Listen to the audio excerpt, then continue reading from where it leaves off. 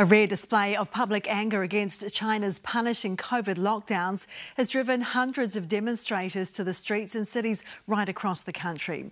The unprecedented protest action was sparked by an apartment building fire on Thursday, which saw 10 people die in the far west city of Urumchi. Locals argue the slow emergency response was hampered by lockdown measures, which have seen some residential compounds closed off. Since then, protests have sprung up in cities nationwide, including Beijing, Shanghai, Chengdu, Xi'an, Wuhan and Guangzhou. Such a display of civil disobedience in mainland China hasn't been seen since Xi Jinping took power a decade ago. And it's now morphing into something much more astonishing. Public fury against the ruling Communist Party and even calls for Xi Jinping to step down. Watch this. Down with the Chinese Communist Party. Down with Xi Jinping. Lift lockdown for Xinjiang. Lift lockdown for all of China.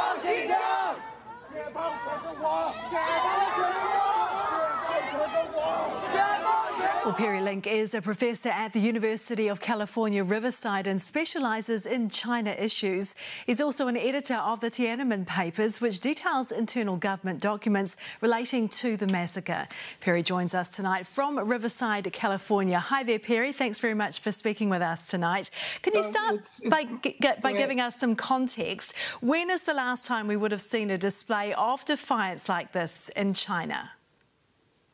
Well, if you count Hong Kong as part of China, which we need to do now, then the summer of 2018, there were massive demonstrations, but they were a little different because they were focused on Hong Kong and didn't spread to other cities.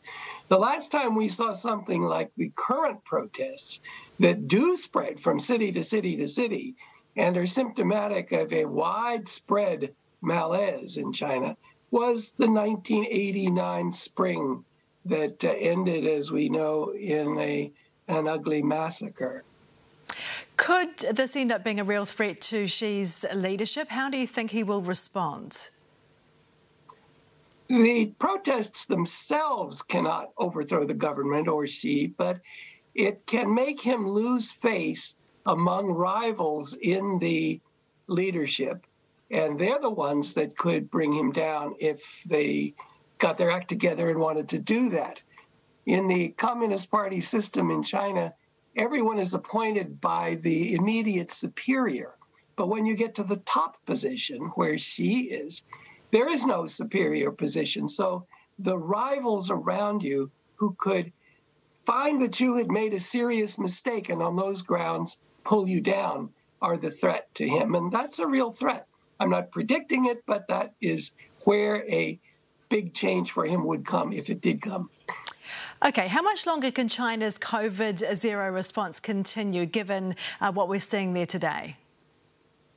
You're right that the COVID zero response is the catalyst that sparked all of this, not only because of the deaths in Urumchi, which have gotten now nationwide notice in China, but because other cities, especially Shanghai, especially Guangzhou and Chengdu, where the Foxconn factory makes iPhones, and other places have also had lockdowns and generated a lot of resentment. This is going back 6 months ago that this resentment started. So what happened in Xinjiang is a symptom of a deeper problem. And I wouldn't say that it's just the zero tolerance of COVID policy, because there's a deeper malaise, especially among young people in China. And this is an issue around which everyone can agree and come out to the streets on.